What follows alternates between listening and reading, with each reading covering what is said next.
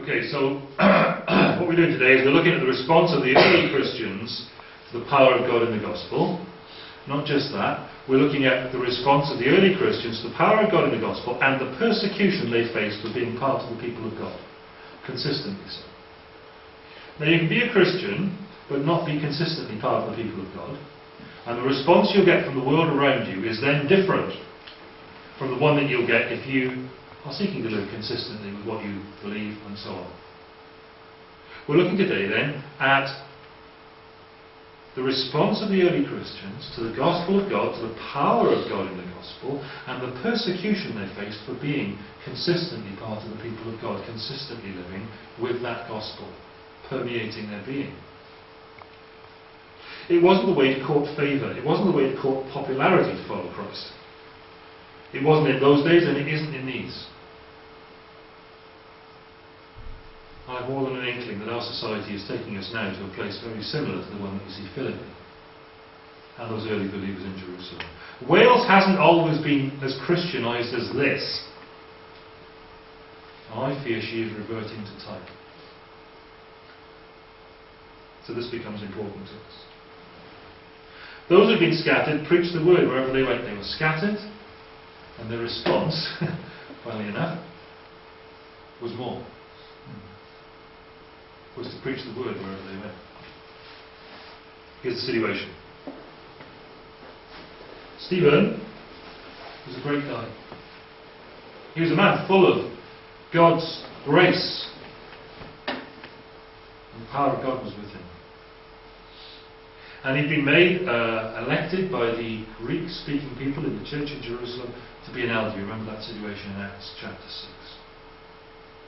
But opposition arises for Stephen and the other believers from the synagogue of the freed men. Jews of Cyrene and Alexandria, as well as the provinces of Cilicia and Asia. And these men began to argue with Stephen, but they couldn't stand up against his wisdom, or the Spirit by whom he spoke. Trouble broke out. He was hauled before the Sanhedrin, ultimately taken out and stoned, praying for his persecutors as he entered glory. Stephen, a man full of God's grace, a man full of God's power. You'd expect things to go well for him, but that is not the way it works. That is not what happens next. That is not the story, and it never is. A man full of God's grace we want to be. A man full of God's power we want to be. But a man therefore subject to the opposition of the godless religious. From the synagogue of the freedmen, upwardly mobile, aspirational and unfriendly people. Notice in red the hometown of Saul. Tarsus is in Cilicia. And he's going to be heavily involved in this story, because it's at his feet that the garments of the people stoning Stephen are laid. Notice in yellow the source of their hostility. They could not stand up against his wisdom. He was telling them the truth, and it was obviously so. And they didn't like it. People don't, you know. Nor the Spirit by whom he spoke. They don't like that either. Well, this incident led to the first recorded martyrdom in the Bible, in the New Testament. Instituted and so much led, so it appears, by that very same Saul of Tarsus from Cilicia, at whose feet the garments were laid. Some people like Derek, who've looked into Palestinian culture, Jewish culture around the first century, will tell you that the person who organised the stoning took care of the clothes.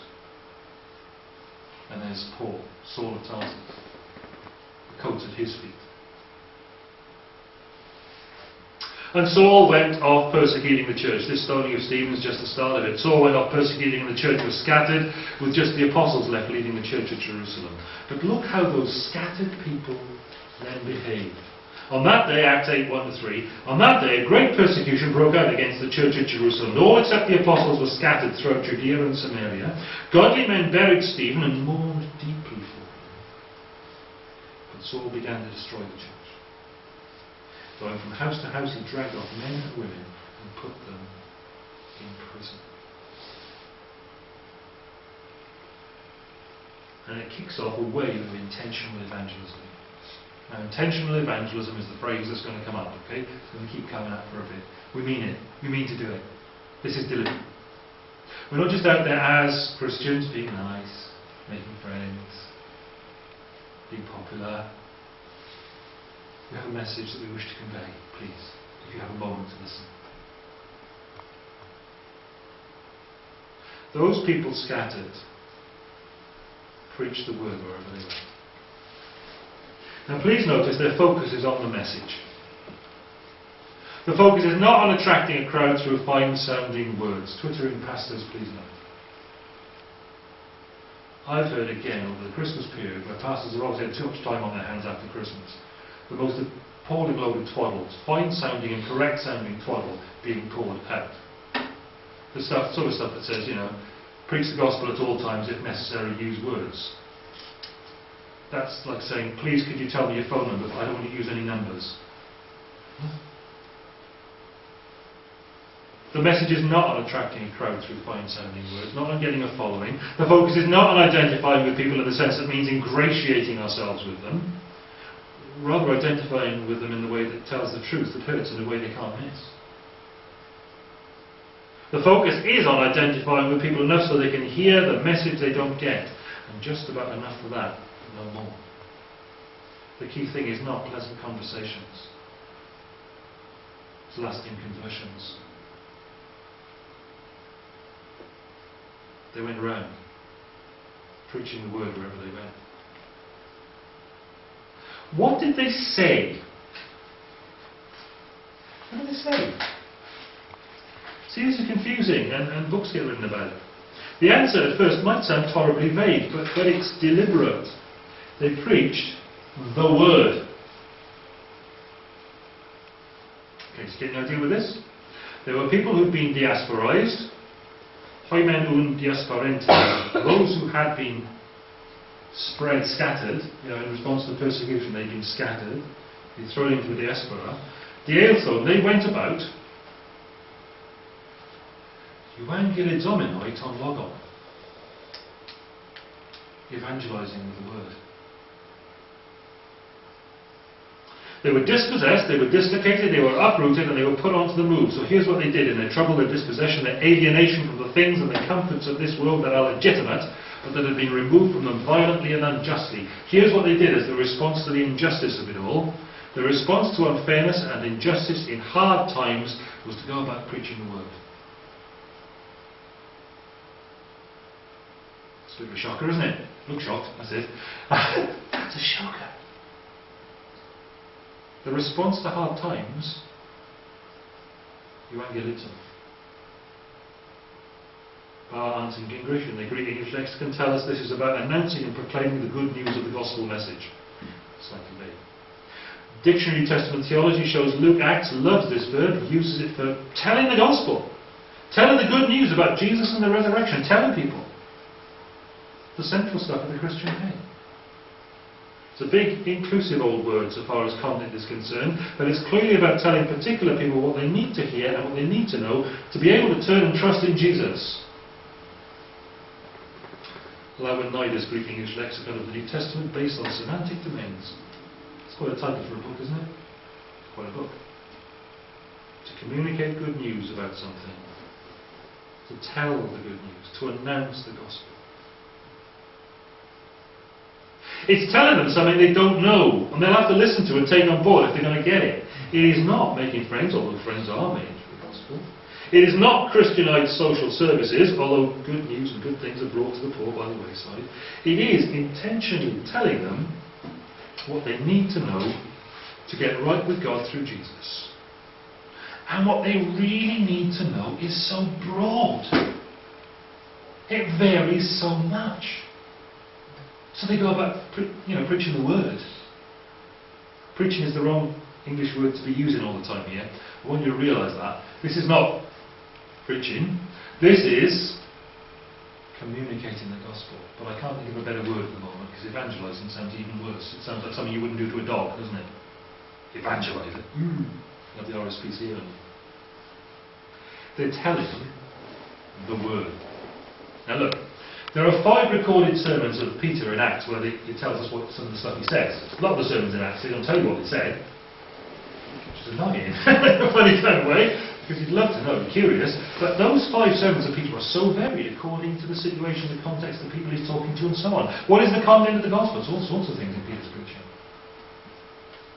What's the content of the gospel in Paul's preaching? Well, there's 7, I think, recorded sermons of Paul in there, where they tell us roughly what he was preaching about. And again, they vary so much. Can't we see that? But what they always preached, the exclusive subject matter for deliberate New Testament evangelism, is always the Word. It's always the Word.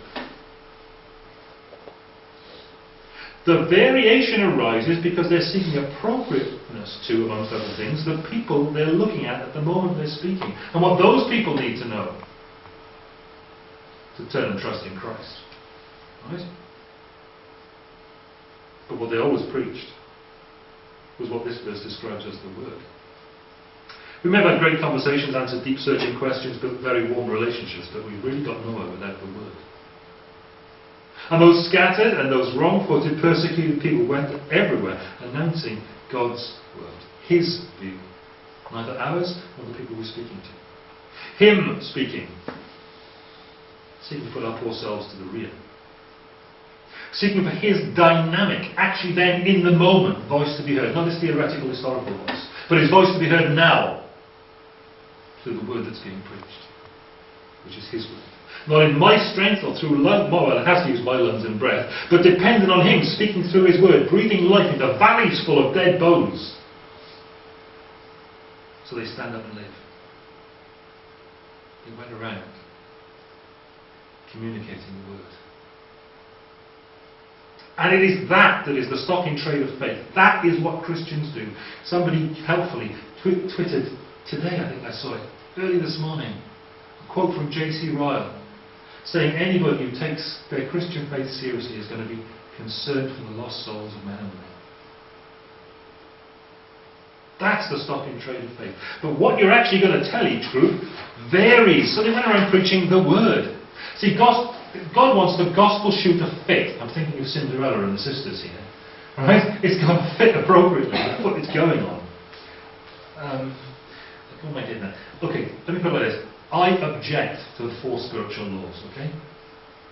I've got biblical reason to object to the 4 spiritual laws. Now, it helps for us to know where we go, to know what the gospel is, and to have hooks on which to hang our chats with people. But if you work your way through Acts, through the recorded sermons of Paul and of Peter, to some extent of the less prominent characters like Stephen or Philip, what you spot immediately is the variety of ways they express the same gospel message in their preaching. Different from one another, and different according to who they're talking to at the time, to bring them all to the same point of following Christ.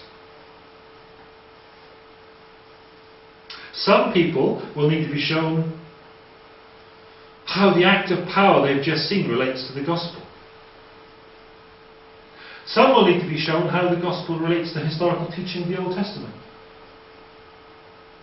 Some will need to be reasoned with on the basis of their philosophy and poetry to bring them to consider what is in God's Word. There's huge variety. And of course each preacher will be expressing it all differently too, because they're all different people from different backgrounds. Peter didn't have the same sort of early life as Paul. Not by a long way. He even spoke differently. And there's variety as different sins and situations are addressed as well. And as the truth is applied to a variety of kinds of people and cultures. But the content we all preach is the Word. And evangelism hasn't happened. And the gospel hasn't gone forward if we're not communicating the Word. In all its variety. In all its teaching about which is the way that we need to walk in. See, Jesus came saying, follow me. That was his initiating point. That was what he's trying to do. And as we speak with people about the Lord Jesus Christ, we want to get them from where they are to following him. If you need an instance of the priority of God's word and the way we do our evangelism, you're looking at it right in this verse here in Acts 8:4. but it's all aimed at a particular context. So now we're in that dull period between Christmas and New Year. We're all really, really tired, so let me give you an illustration. It's going to sound like I've been on Twitter too much this week, and I haven't. But there was quite a Twitter response to the Queen's speech. Did you hear the Queen's speech? Queen's Christmas address to the Commonwealth? Did you hear that? Two separate guys, one who used to be a minister and one who currently is he used to be a minister who's now leading a Christian network complex with them. She quoted a carol, "If I were a shepherd I'd bring a lamb, if I were a wise man I'd do my part, what can I give him? Give him my heart." Which I thought was pretty straight. Well done, you Madge. That's direct, madam. You know? One of these guys said, "Do you as a minister of the gospel exhort dead sinners to give their hearts to Jesus or to repent and believe the gospel?" What I'm saying is that the phrase "give your heart" is unclear and open to interpretation. Preach Christ clearly. Where does Scripture say give your heart to Jesus? It says repent and believe the gospel. Now my initial thought is, what does repentance mean? Just take your heart and wean it from living for yourself and give it to Christ, to following Him. No, you've got to say these words. Well, that didn't happen in the Bible, chum. Did it? And then another one. A guy is much more well thought out as well. Going to go out on a limb to say, I don't think Queen's speech was that great. Jesus was there for sure, but not much gospel. Not much gospel. So you wouldn't say that to give Him my heart involves stopping living for myself and giving my life over to Christ, entrusting myself to Him, getting off my way into His way, giving Him my heart. What is repentance? And wouldn't using a word like repent to her audience confuse, not clarify what's meant? Because people think they know what it means and they don't. See, there are a lot of different ways to say the same thing, and frankly asking the titular head of the state church to express herself in precisely the terms Peter used in Acts 2:38 on the day of Pentecost is probably a bit much even for me. Variety and appropriateness, the two must go together. Appropriateness to the context. And involved in that context, I mean appropriateness to the preacher, appropriateness to the hearer, appropriateness to the message itself. See, preaching isn't acting. Acting is assuming a persona other than your own or appearing to do so in order to tell an audience a story. But preaching is for real, it's from me. I'm telling you what I know from God's word here. It's got me in it. Long, long time ago, a guy called Phillip wrote a book on preaching. It's an old book. And he described preaching as truth expressed through personality. Expressed through personality, I thought that was a bit. No, but actually, that's what integrity is about. So far as ever I can manage it, it's a matter of personal integrity, so it's always a battle. What you see here is what you get. And when Peter stood up to preach the word, he was a fisherman preaching the word. When Paul got up to preach the word, he was a scribe preaching the word. And you can tell by the way they do it through the book of Acts. Now Peter stood up to preach, and the leaders of the Jews objected to him profoundly, as in Acts 4. Peter, filled with the Holy Spirit, said to them, "Rulers and elders of the people, being called to account today for an act of kindness shown to a cripple, know this, by the name of Jesus Christ of Nazareth, whom you crucified, but whom God raised from the dead, this man stands before you healed." And he talks about stones that builders have rejected. Salvation is found in no one else. There is no other name under heaven given amongst men by which we must be saved. Woo! That's telling them for a fisherman. And it says in Acts 4:13, when they saw the courage of Peter and John and realised they were unschooled ordinary men, they were astonished. And they took note that these men had been with Jesus. And the impact on that unbelieving audience is far greater, for the fact it's not Paul the scribe doing that, but it's Peter, the fisherman. And he sounds like a fisherman from up north in Galilee. There's an integrity problem with the message if it isn't handled appropriate to the preacher. Of course, there's going to be a communication failure if it isn't handled in a manner appropriate to the audience, to the hearers. So both Peter and Paul clearly, they vary their subject matter in Acts for the pagans and the synagogue people, for example. Very different sermons. Lystra and Derbe, or in Iconium in the synagogue. Very different. Do a little bit later than that sometime perhaps. Appropriate to the preacher, appropriate to the audience, and appropriate to the message itself. Because absolutely crucially, the context we're speaking in is one where God has spoken. God has given us His word. There's going to be integrity, communication and truth problem if the message isn't communicated in a manner appropriate to the message itself. For we, says Paul, have renounced secret and shameful ways. We're giving it you, what's that? And this is a big problem for Christians. You know, it's so common, isn't it, to see an evangelistic event, and actually what you've got is what the advertising or the sales people call bait and switch. Right? You know about bait and switch. If you invite people for a barbecue, they get a barbecue, not a Bible study with sausages. Right? Does that make sense? Why is that? Because we try to act with integrity. We try to act in a manner that tells what the gospel is actually like. The gospel isn't a bait and switch, is it? Okay, the situation they were in and the message they brought then seemed to me to be instructive for us. They preached the word. And it was the Bible as it bears on the situation of the person you're dealing with. So for example, if I'm dealing with a father who's struggling with teenage kids, I teach him the way of Jesus for a father with teenage kids. Does that make sense to you? Because for him, getting off the track he's on and onto the right track, repenting and turning to Christ is going to involve learning what a father with troublesome teenage kids needs to be like and getting to be like that himself. Changing tack. If I'm dealing with a harassed person, a harassed young mother, there we are, there's a little analogy. If I'm dealing with a harassed young mother, what I want to be communicating is the way of God, how to follow Christ as a harassed young mother. In the hope they'll get off the godless way of dealing with it and onto the godly way of dealing with it and walk with Jesus. Does that make sense? Now there's repentance and faith involved there, but we're teaching the way in which we should walk. We're teaching the truth of God and we're asking people to come in on it and walk with Jesus.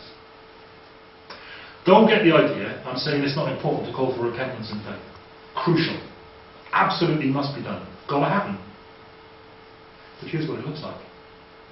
For you, the context, your situation. And here's how I'm going to describe it to you because I'm this sort of preacher and it's consistent with the message and it's consistent with you and your situation. They went everywhere preaching the word and that's the sort of way they were doing it. And that accounts for the variety in all their preaching, in all their sermons. Now, we're then given two worked examples of that with Philip. Two worked examples of how that works out. And I could beat on now and describe all of that for you. You don't look like you're up for that. You're looking really as tired as I feel. There'll be things you need to go on and do. Philip goes off into a city in Samaria and he preaches the word there. It has a particular shape and character and form. Have a look at it in Acts 8. Then the Spirit of God comes along and picks up Philip and takes him somewhere else. And Philip is open for that because it's the Word of God, the living God, that he's there serving. And if God says, I want my word there then, and this is how, then that's what happens because he's working with a living God who speaks in his word. And off he goes to the desert road. And by the desert road he meets a guy in a chariot and he's an African guy, he's a high-ranking official and he doesn't hold back because of any of that.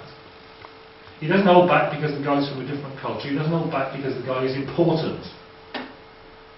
He runs up alongside the chariot. It'd be much more impressive to drive up alongside your BMW chariot, wouldn't it? But he hasn't got one. So as a poor guy, he sort of runs along and takes away, hello! And the guy's reading the Bible. Can you understand what you're reading? Well, for heaven's sake, stop and let me on board. He didn't quite say that either. He asks open questions. Can you understand? And the guy says, how can I understand unless somebody explains it to me? Stop the chariot. Get up here. Do you know about this? Yeah, I know about this. And Philip speaks with him about his own experience of God and the ways of God. And what it is that Isaiah was talking about. He's talking about Jesus dying on the cross. And funny enough, that guy, that Ethiopian turns to him and he says, man alive, look, there's water. Why can't I get baptized now? Do you imagine Philip has been being terribly vague and respecting the man and his position in society? He hasn't. He was saying, look, here's the score. Jesus died on the cross. He died for your sins. To put you right with God, you need to repent and be baptised, chum. And the guy says, well, that's water. Why not? And Philip says, get your kit off. We're going in.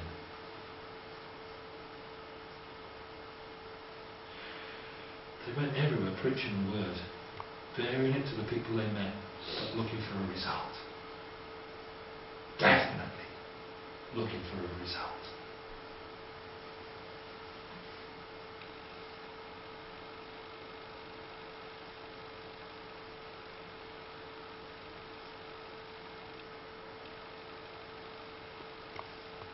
Okay. Conclusion. What can we learn for our intentional evangelism from the passage we've been looking at today? Whatever their troubles, circumstances and privations, and these people were in hard times that we're looking at here, and Philip was one of them. They were in hard times. But in hard times, early Christians announced the word of God wherever it was that they went. They were intentional about it. Now I know it's an embarrassment to my children, and perhaps to my family, that wherever I go I'm chatting to people. But I work on the basis, if you're not chatting to them, you're never going to chat to them about Jesus, are you? Be chatty. We're all different, we've all got different characters and personalities, we've done that already, okay? But, you know, one of the best people at being chatty with people that I ever knew was a little lass who came up to university, and we met her in the first term, and she was amazed to find there were so many Christians in this Christian union. Because in the summer before, she'd been somewhere, and there'd been a tent mission near where she lived, and this girl had really become a Christian.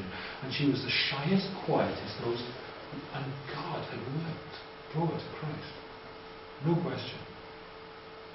And then she found herself in this big university, and there were these Christians.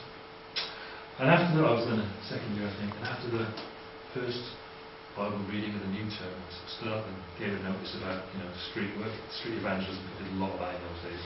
And somebody on the team come and see me afterwards. And we should come along, but this quiet little thing.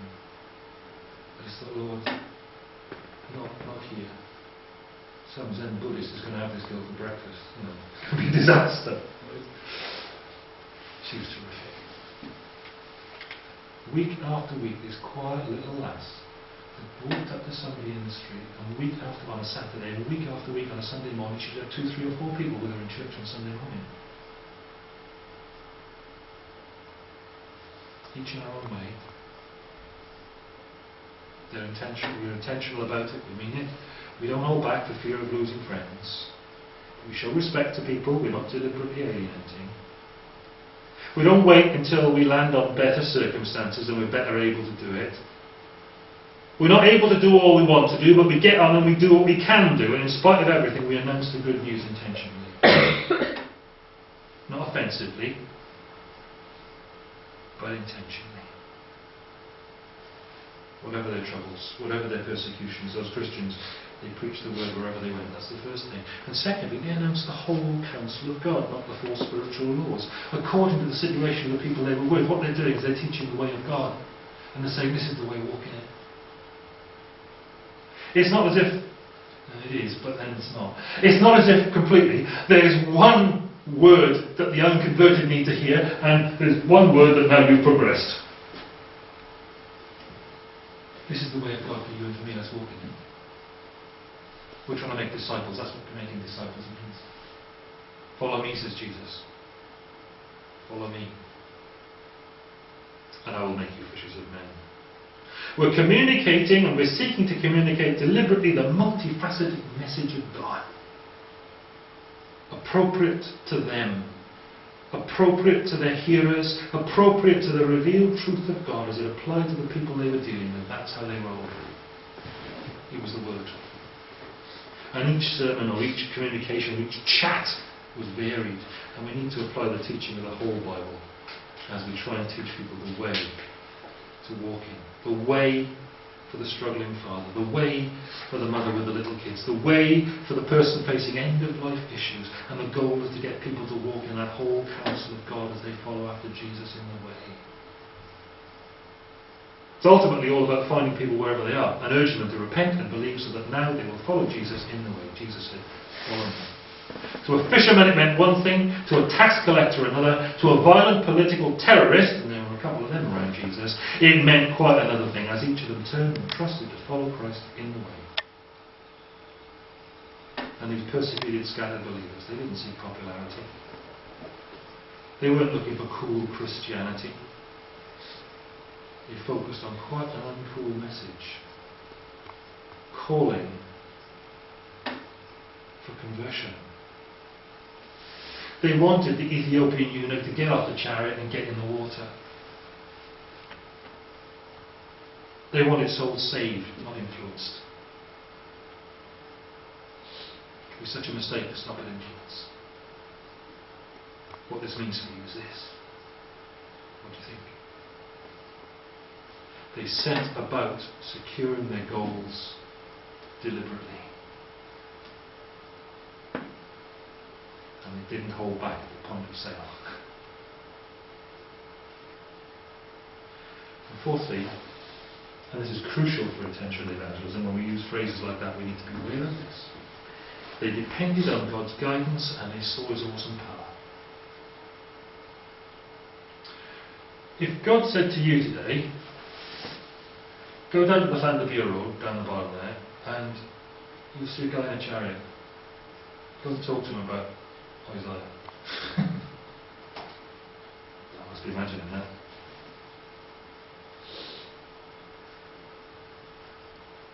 I don't do that because I feel a bit silly. Get over yourself. Because those guys did. They depended on the guidance of God and they saw His awesome power. Because actually we're not trying to persuade people of stuff.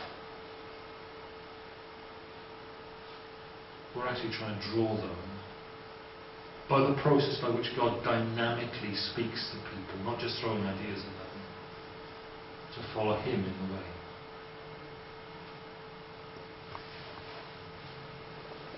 Philip knew nothing about the tame God gospel. Just look at what went on up in Samaria when he preached there.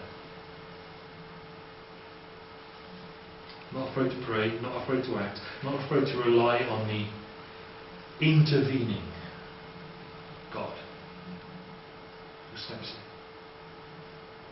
when we preach Jesus to people. Philip went there and preached Christ to them in Samaria. Just want to preach the Christ, that Jesus is the Christ. Nothing complicated. Jesus is Christ, follow Him. I'm not afraid to rely on His intervening mighty